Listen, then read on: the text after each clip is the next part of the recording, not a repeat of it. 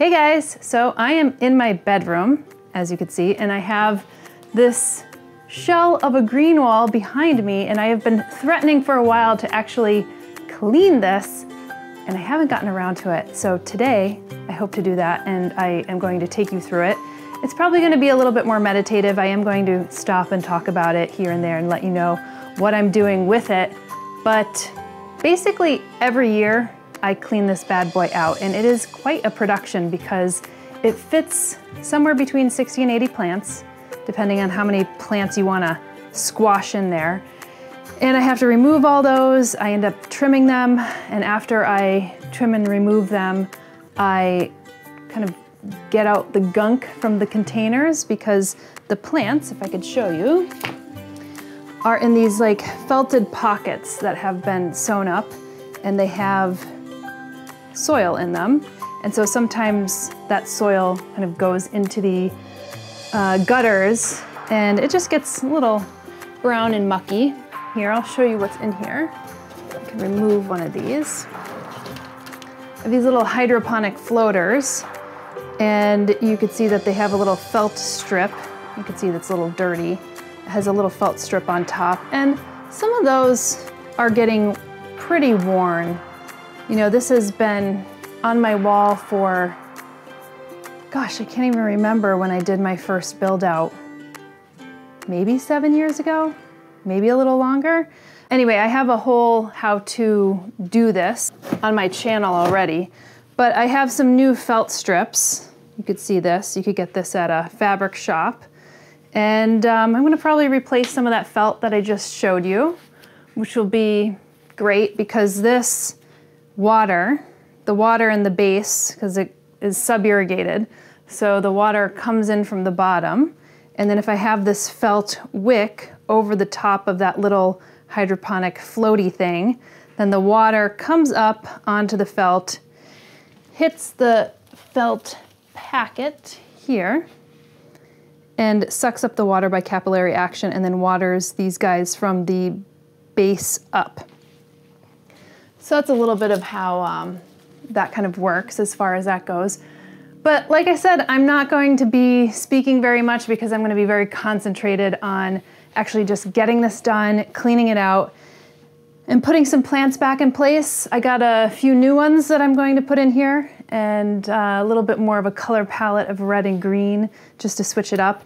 And that's partially what I like about this. This is like a really DIY project, but what I really like about it is that you can move plants and give your space a whole new look because they are in those like felted packets or pockets or however you want to call them.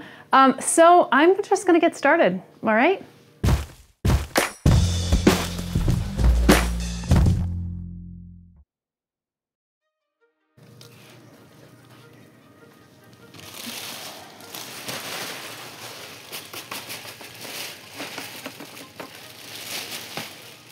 So what I'm gonna do is not even, wash these. I'm just gonna knock some of the dry dirt out.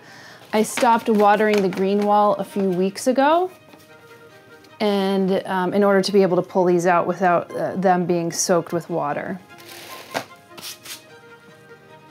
And then I'm just gonna measure this out, eyeball it, and then cut a little strip and put that felt strip right on top.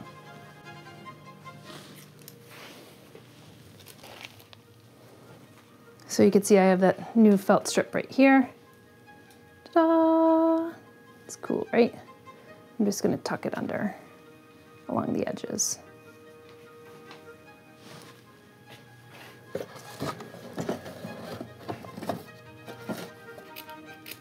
I just had a little bit of this felt material, so I could already see that it's not going to go a very long way.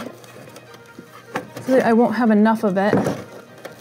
So as plants get shaded out and everything, you're gonna have to take them out or exchange them. You can see that sometimes like the roots grow out. If I could show you that. Sometimes the roots grow out of the felted pockets and then attaches itself to this. And that means the plant is searching for more water or is getting too big for its britches and will need to be removed. Okay, just step up here.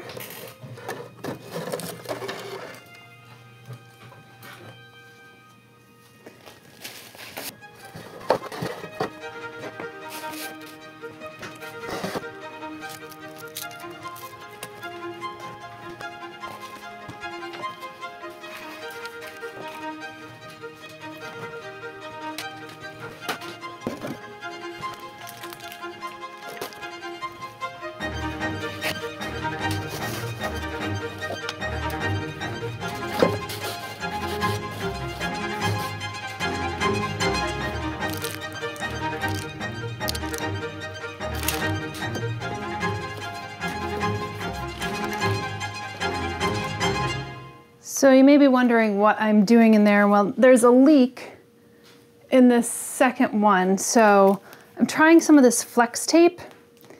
I don't know if it'll work. It kind of feels a little bit like pool lining. So, but it has like this really thick glue, and you just kind of pull it back like a Band-Aid, and you just place it on. So I'm hoping that is actually going to seal it a little bit better. I have some silicone, but it's a little on the dry side, so I'm gonna try this one instead. I'm up for trying something new. You know, 7 years old, it was an experiment, this green wall. Would I do it differently, knowing what I know now? Absolutely. But has this provided just beautiful background and scenery to wake up to? Absolutely. It has done just that. Sorry, I don't have a second camera. My camera person, Sonder, is not here, so I'm not gonna really be able to see what I'm doing in here. Well, once I fill this with water, I could tell you whether this flex tape actually works or not. I have no idea if it's going to work, but fingers crossed, hoping that it does. It's kind of really easy to use, as long as there's like no dirt, which I cleaned out up there. I don't think it's, I think it's maybe pretty promising. Okay, let's see if I can. Geez, I put the ladder right on a philodendron leaf. Sorry about that, Philo. Let me get this out of the way. Okay, the next thing I'm gonna do is I have a couple of these Syndapsis. Yeah, I had to double check I have that up here. Some Syndapsis pictus in this green wall, and I'm just sanitizing my shears. And they're a little long, so I'm gonna go through each stem that's kind of hanging down and seeing if I could clip any. Like this one's a great example. I don't know if you could see. It's pretty craggy, so I'm just gonna remove that. Get up here and see what I have going on. Yeah, like I said, this one I've had here for, I don't know, since I've had it. It was a lot bushier back in the day. This philodendron too, I do have a philodendron in here. This philodendron is also from the original time I put this in here. Ooh, it's all complicated. Now I could definitely cut some of these right back, and if you cut these right back to the base, they'll start to bush out again.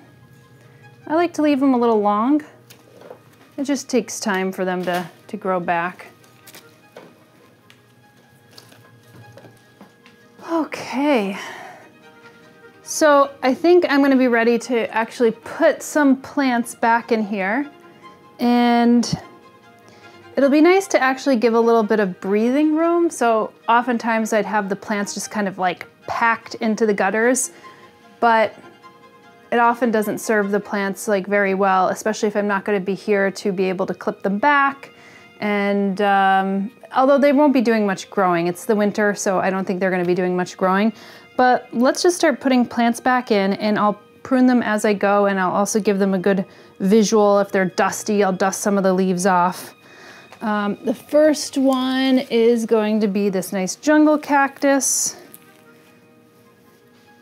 And since this likes a little bit more sunlight than the others, I'm gonna put it closer up to the grow lights.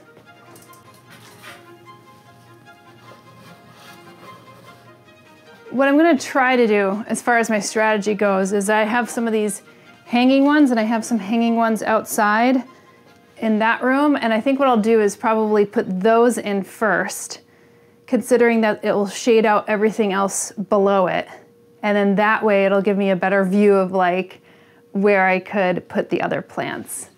So I basically, just to let you know, I basically have plants here in this room and I have plants out there because there's just like not enough walking space if I had them all in this room.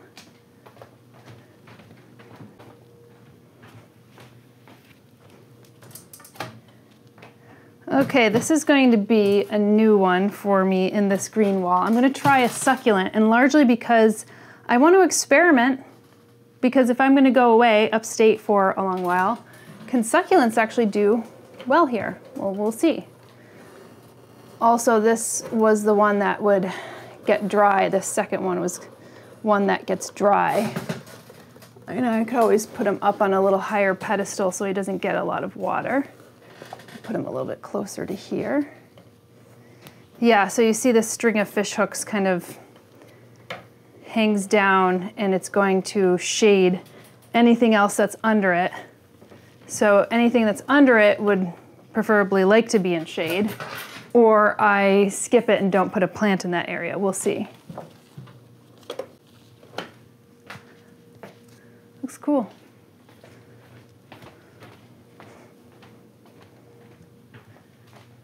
So if you have a green wall in your house, the best advice I could give you is just experiment with what plants may go well where. Sometimes you don't get it right, sometimes you do. So I like to kind of move things around and experiment. I know that some of my philodendrons that I've had for years grow super well over in this corner, and I just don't usually touch them. I'll probably put them right back into the same place. A couple of my pothos this year, the Epiprenum aureums, actually did get some mealybugs, so I had to remove some of those. And I ended up just discarding them because it's actually too much for me right now to be able to handle a bug infestation. So I'm going to, especially now that I'm kind of like traveling a little bit more. So that is just, you know, you have to play it by ear on how you want to deal with those problems at that specific time of your life. So, okay, I'm going to do this one up a little bit further.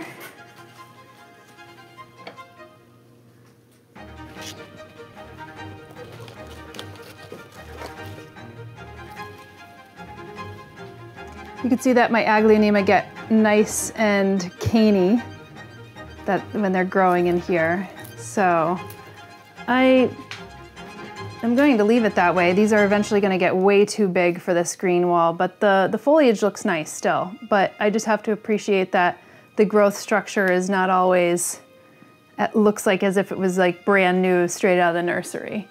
But I love this color, and I love the fact that this wall is going to be a little bit more on the green and red side.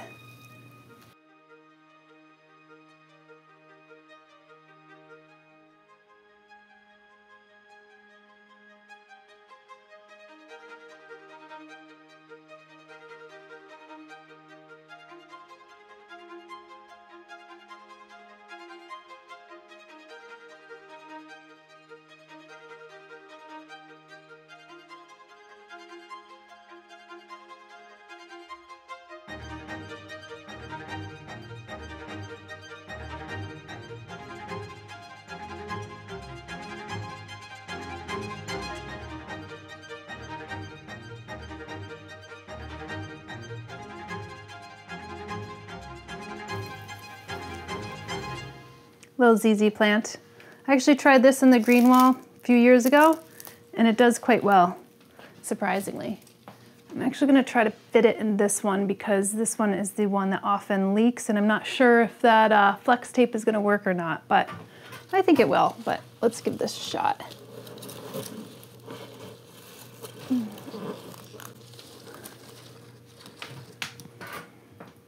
Might need something bushier going up rather than this, because then you could see the gutters. I don't want to see the gutters, so let's just put this one away. I'll try my Ardisia right here, actually. This is a really easy to care for plant. This is called Ardisia or coralberry. And I have a few of these, and they really do keep these berries for quite some time.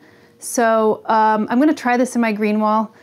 It does get pretty weepy if you don't water it, but I've never tried this in my green wall, so it's gonna be a little bit of an experiment. Newer one for me. Let's just try it up like this. There you go. Might wake up with one morning with all the berries on the ground. We'll try it. You can see these Procris repens are really dry, but they're fairly resilient. I had to really dry out my plants so I could actually get to cleaning this out. But a little bit of water will go a long way with these guys. I'm just gonna fill this up a little bit because the soil is pretty much non-existent. So I'll be back.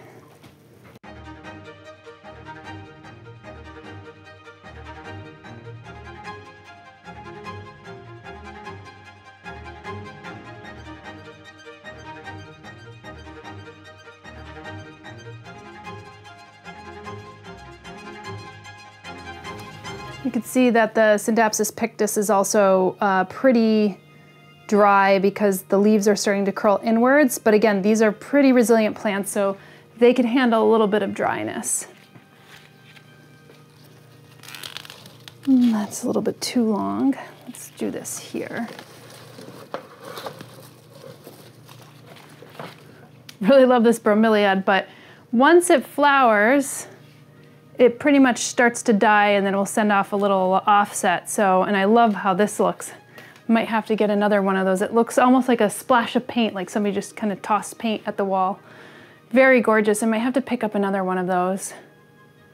I love this kind of red-green look. I don't know how long it's going to last, but would be nice to maintain it for a little bit. All right, I'm getting down to the end of my plant picks. This Procris repens looks a little less dry, and I'm going to fill up the felted pot with a little bit more soil.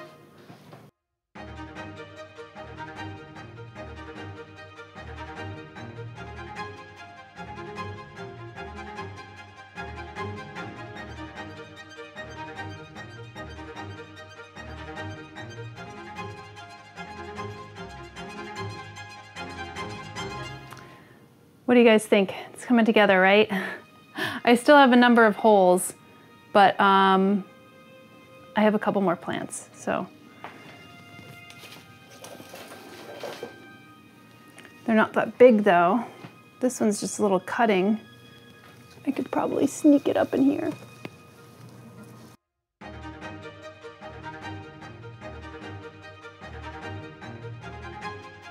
I really love the color of this bromeliad coming through. That's very, very nice.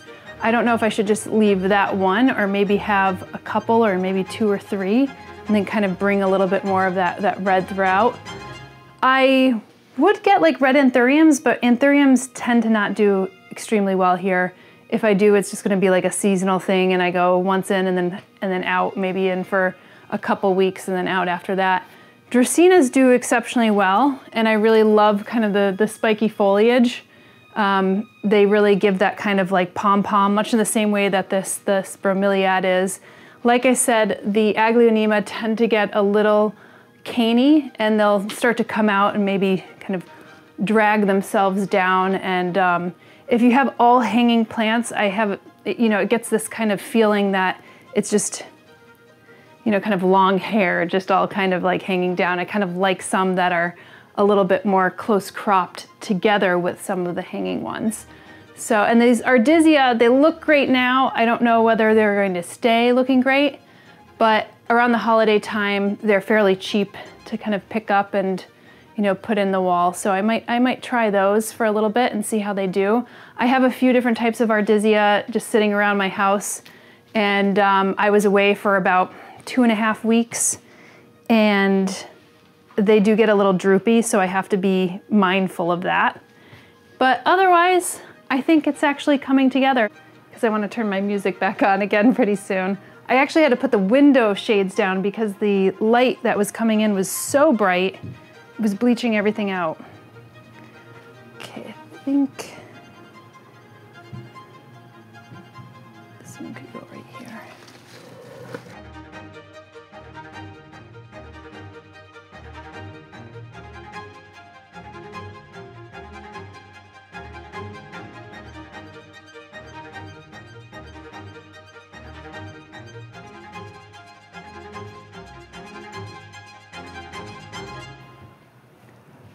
Okay, well, I think that looks pretty good.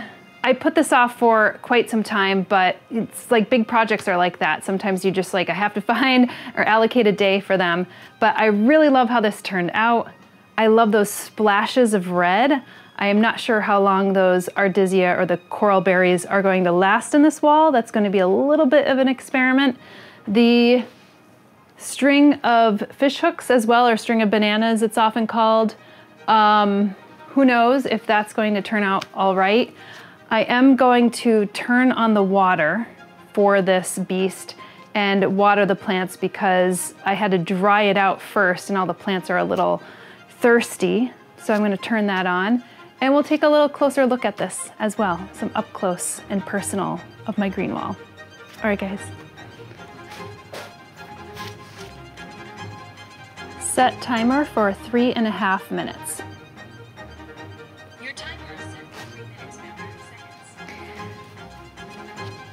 So I just set the timer for this to 3 minutes and 30 seconds, and it's because it takes about 4 minutes to fill up this whole thing with water, and then it takes me like 30 seconds to actually run over there and turn it off. So this will all fill up. So basically the water comes in from my sink. It's attached to my sink in the kitchen. It comes through this little cord up here. Let me show you. If you see that little brown cord up in the corner, that's where the water comes in, and then it works its way down into each of these gutters until it fills up to a certain level and then continues to work its way down. But let's just let water run and see what happens next.